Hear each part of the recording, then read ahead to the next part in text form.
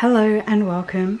In today's video we're going to be doing something a lot different, and we're going to be talking about electroculture and drawing power down from the ether into our beautiful plants so that we can grow our own food and have a beautiful garden.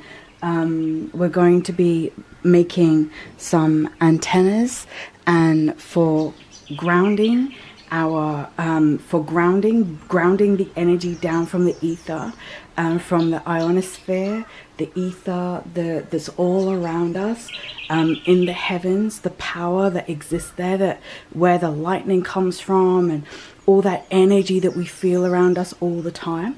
We're going to be drawing from that energy and grounding it into our gardens. Now you can do this with a garden bed where all of your plants and fruits and veggies and trees are planted into the soil of your garden, or you can do it with pots like I've got, and you will see a magnificent difference. I will put before and after pictures in, but I only made my antennas. I only found out about this a month and a half or so ago, and I made my antennas and I put them in, and I've seen a substantial difference. I will put before and after pictures in. At the same time, I did repot all my plants because I bought them all exactly a year ago, and I had them potted and they needed to be repotted, fresh compost or fresh potting mix, and also yeah, slightly bigger pots, so because they had grown a little bit, but they weren't leafing, they weren't bushing out, they weren't fruiting, but now they are, and it's amazing. This right here is my prize beauty. This is my grapefruit tree. If I bring you around here, it is my, there you go, grapefruit, my grapefruit tree. And just like a month and a half ago, before I put the antennas in, this had like, it only had this one main branch.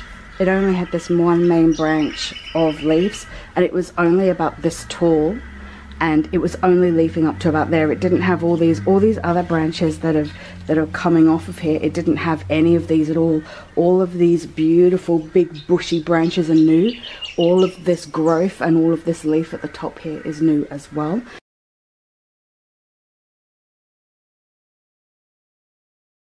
None of this was here. It was just, it was it was very short and very shabby, but it has exploded. Now here I've got some kangaroo paw, and look at how beautiful this beautiful kangaroo paw. But honestly, this does need repotting. I need to get around to this one, but it doesn't have an antenna, so we're gonna make an antenna for this one. And also, so here is my mandarin tree, and the same thing. Before I made the antenna, see, here's the antenna. Before I made the antenna, only had a couple of leaves. It had a lot of growth coming off the bottom here, but it was all like brittle and harsh, and so I cut all of that back, and now it's leafing really healthy, and it's growing, and it's even starting to look, you see there's like a little bud there, it's coming through.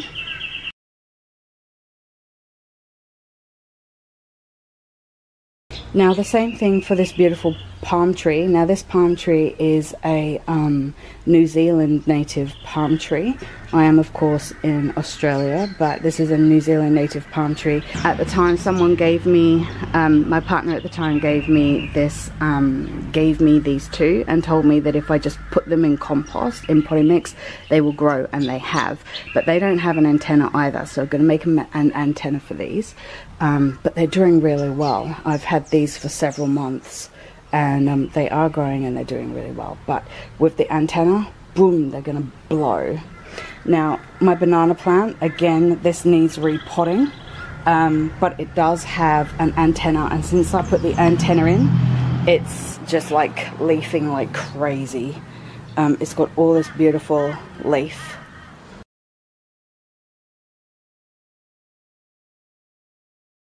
And then finally we have my lemon tree.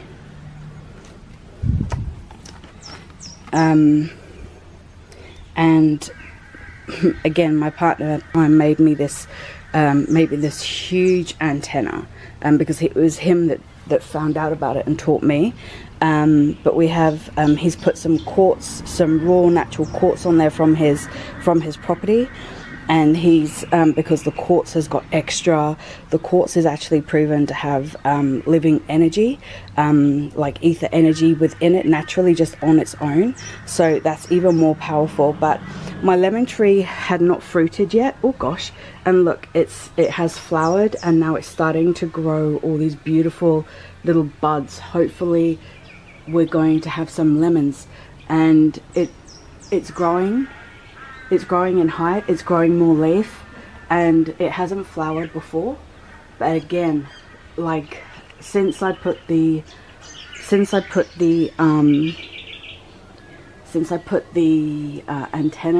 antenna in just over a month ago, it has it's grown, it's flowered, and it's getting little lemon buds on there. So hopefully for the first time I'm gonna have some lemons.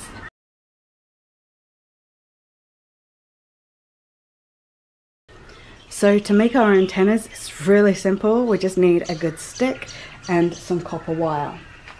It's got to be copper. Copper has got excellent grounding energy. It's got awesome energy inside of this little copper reel is full of awesome energy. So we need pure copper, we need a stick, and that's almost just about, well, that is it really. So let's go and find ourselves a couple of good sticks. Now, as you can see, I've got some more plants out the other side of my unit, and pretty much all of them, not all of them, but most of them have got antennas in them as well. These tomatoes, look at these tomatoes. Now, I bought these about a month ago, and I put an antenna in, and they have just shot up. Maybe not even a month ago.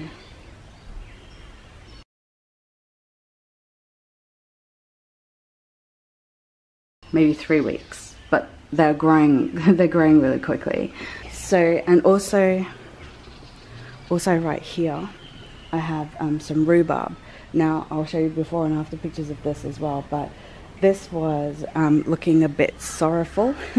I put an antenna in, and look at all these beautiful big bright leaves, and it's growing really healthy, and it's awesome.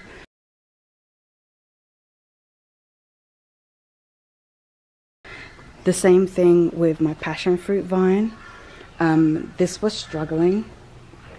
It was barely, I need to raise these cages and I need to put them up there so that then it can climb upwards.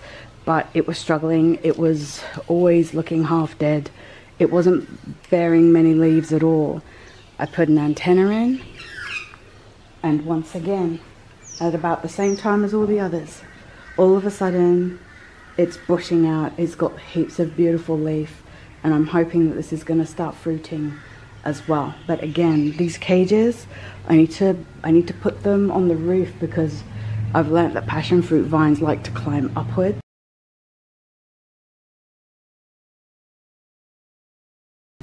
So we will do that. But everything, almost everything in my yard has got the antennas. Blueberries as well. Look, I made an antenna for my blueberry bush, and I'm getting blueberries. Look, for the first time, once again, blueberries flowering and getting blueberries. And then I've got an olive tree here as well. It'll take a little bit longer to grow, but that also has a antenna. And then we have my beautiful sunflowers, which I also potted only just about a month ago, and once again they have an antenna. Now these are extra special because these beautiful babies, look at how they're starting to flower, and they're beautiful. These beautiful babies I planted from seed. They were just tiny little seeds that I put in the put in the potting mix, and even I need to repot these. I didn't think they were going to grow so fast, but they did. They shot up like within like within like a few days. They were this tall. So I need to repot them and give them more potting mix, but they're starting to flower already. Look how beautiful they are. Okay, so let's get ourselves some sticks. Now there are quite a few here, especially because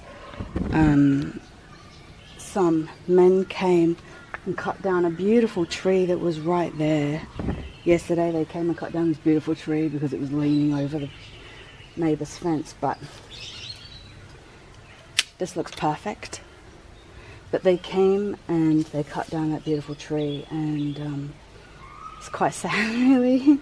There were so many beautiful birds that came and visited this tree, and now they're not going to visit anymore, not there anyway. Alright, let's see if we can get in. This is perfect, this kind of stick here, because remember, we're doing it for our kangaroo paw and we're doing it for our palm tree. So let's see. Okay, I think these two will be good. These two look good. We'll go with these. Now, to make our antennas is so easy, and the reason that we use sticks is because they are natural. They are natural, and they because they are natural, they naturally allow the power and the energy from the ether to move through them. If we used any other material, plastic or steel or anything like that, then the energy wouldn't be able to, the energy wouldn't be able to live and move through it. So it's important that we use something natural, and sticks are the perfect ingredient for the job. And then, like we said, copper has got amazing conductive properties. It's amazing for this job. It's got, actually, copper has healing benefits and so many things, but we'll cover all of that on a different video. Now, to make our antennas is so simple, so let's begin. We'll use this one for our kangaroo paw. Now, all we have to do is take our copper wire, and we want to go anti-clockwise. Now, we want to go anti-clockwise and just wrap the copper around the stick. It's as simple as that. We want to go anti-clockwise because if we look at nature, the geometric patterns in nature, everything goes anti-clockwise.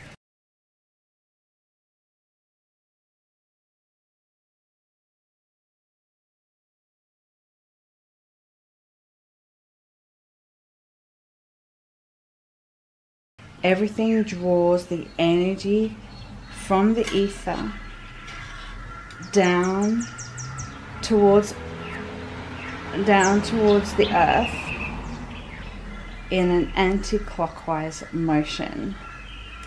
And it is really just as simple as this.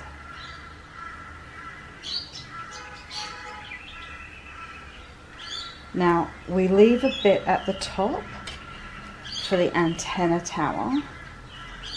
We're just going to cut that off there. So leave a bit at the top. We want to have the bottom bit, the bit that's going into the potting mix. We want to have that facing down, so that we're drawing from the ether down into the potting mix. And again, let's do our second one for the palm trees. So we'll leave a bit down at the bottom, and then we'll go anti-clockwise and just wrap our copper wire around. You can get this copper wire from any hardware store. Should be able to.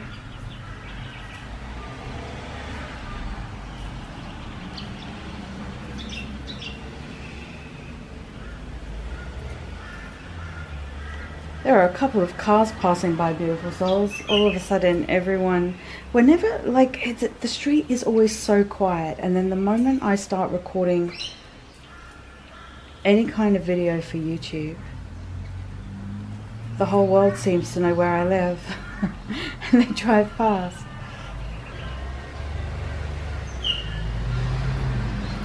This is a quiet little street in a tiny little city. You can get from A to B in this little city within 5 to 10 minutes. Hardly any traffic, at the foot of mountains, and yet every time I record a YouTube video, the whole of Queensland seems to know exactly where I am. Okay, so we needed to just untangle that a bit. So let's keep going.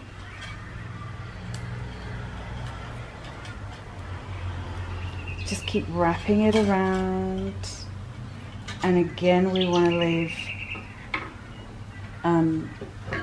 a length at the top for the antenna. So we've got a bit that goes down into the potting mix or into the earth.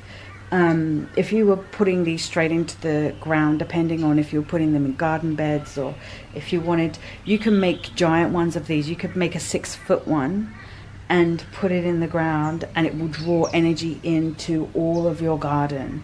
You could like make a couple of giant ones, but because I'm doing it for pots, we're just making little ones. Yeah, there are some people who have made giant ones. They've got like, they're growing heaps of crops, because it's a really good idea to start growing your own fruits and veggies. And they've made giant ones that they put in the ground amongst all their crops. And obviously they use thicker copper, and they make entire structures, but wood is a perfect structure to use, a perfect material to use. And then you can put them in the ground and it will draw energy into all the crops. I've seen videos and photos of people harvesting giant crops, and like plentiful crops, abundance of crops, because they are adding these antennas. So let's put them into our kangaroo paw and our palm tree. Okay, so first of all, we've got this smaller one here for our kangaroo paw. So we're just gonna put that in to the, we're gonna find a good spot. Now we need to make sure that this bottom bit stays facing down and goes into the potting mix. Alright, this looks like a good spot to go through. There are a couple of little spider webs there. We'll put that through, and then let's just push it through into the potting mix like that. There you go. Now I will do a report, but we'll check to see how this affects the kangaroo paw, how it grows, how it blooms. I will do the same thing again with our New Zealand palm. Again, making sure that wires going down into the potting mix and wires going up into the ether. So we'll just pop this straight in down there. There you go. And we have our antenna. How awesome is that? And it's as simple as that, folks. It is as simple and as awesome and as wonderful as that. So, beautiful souls, we now have antennas in all our pots along this garden out here on the veranda. So, beautiful souls, I want to thank you so much for joining me here. I hope you have learned something new and you feel inspired to create abundance in your own backyard, on your own veranda, on your own balcony, wherever you live. You can do this with pots, or you can do it on a grander scale, on a bigger scale. But it's time, beautiful souls. If you're not already growing your own fruit and vegetables, now is definitely the time. And these antennas, drawing in the power from the ether, will help you to grow abundance, really, really good, healthy abundance. Lots of love and light, beautiful souls. Have a beautiful and wonderful day.